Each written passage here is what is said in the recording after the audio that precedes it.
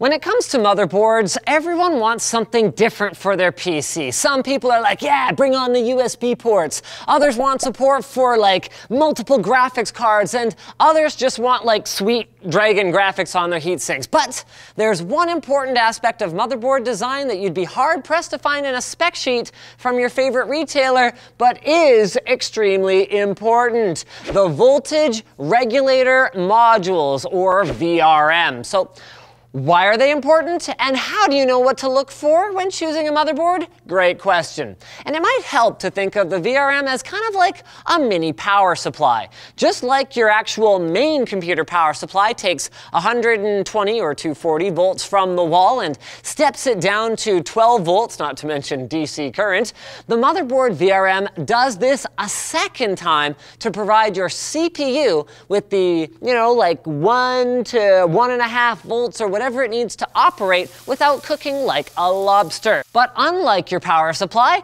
the VRM isn't one big bulky thing in a box that's easy to spot. It's actually made up of a few different components. Number one is MOSFETs, which are often located under those big heat sinks that surround your CPU socket, indicating that they do give off some heat. So the processor tells the MOSFETs, yo dog, I need 1.2 volts or whatever. And the MOSFETs then deliver exactly that much power to the CPU. You also have your chokes, those blocky things next to the MOSFETs that stabilize the current, as well as capacitors, which both serve as temporary storage for electricity and protect against sudden voltage spikes. Now, admittedly, these things aren't as exciting as putting in a new $400 graphics card or whatever, but the quality of your VRMs can make a huge difference for your PC. For starters, cheaply made VRMs can lead to system instability and crashes even at stock speed, and very poor quality VRMs can even mess up the power delivery to the point where they'll damage your other expensive components. And if you're overclocking, you won't get very far with a poorly engineered VRM, since the correct voltages are so important to system stability when you're pushing your components beyond their rated speeds. Okay, Linus, then, so how do I know what to look for? I've never even heard of people talking about VRMs before.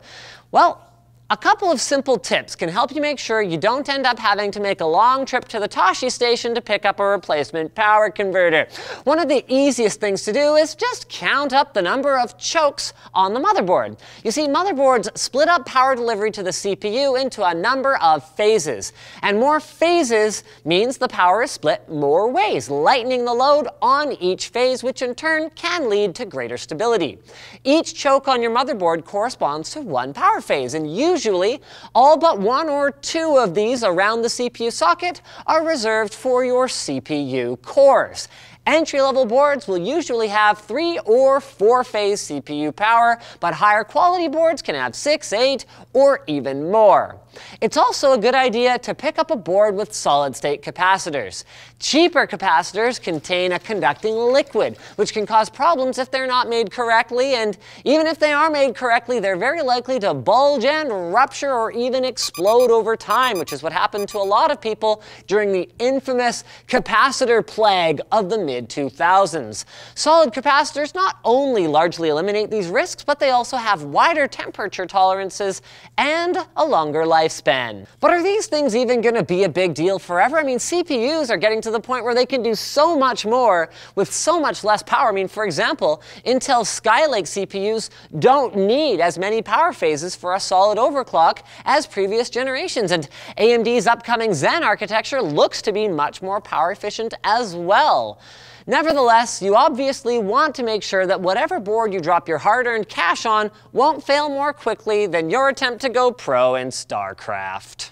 And on the subject of going pro, why have a shoddy website anymore? It's not that expensive. On Squarespace.com, you can pick yourself up a website, the hosting service behind it. If you pay for a year at a time, you can even get your domain thrown in for free, and you can get the support via live chat and email 24 hours a day to help you build a website that functions and looks great, whether it's on people's phones or their tablets or their computers or whatever else the case may be. Whatever kind of website you want to build, a company profile website with neat little pictures of all your employees, or like a blog, or like a little store where you sell arts and crafts. Squarespace will have a template for you, and it's easy to use. So you start your trial with no credit card required by heading over to squarespace.com. Then, when you decide to sign up for Squarespace in the long term, use offer code Linus to get 10% off your first purchase.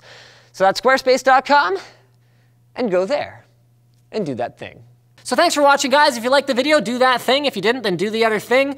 Leave a comment with video suggestions if you have comments with video suggestions. Don't forget to subscribe and follow. And if you're looking for something else to watch, we had a great video over on our Linus Tech Tips channel, taking a bunch of different graphics cards and finding out what the actual difference in performance from one card to another, in spite of them being identical, can be. Very interesting stuff.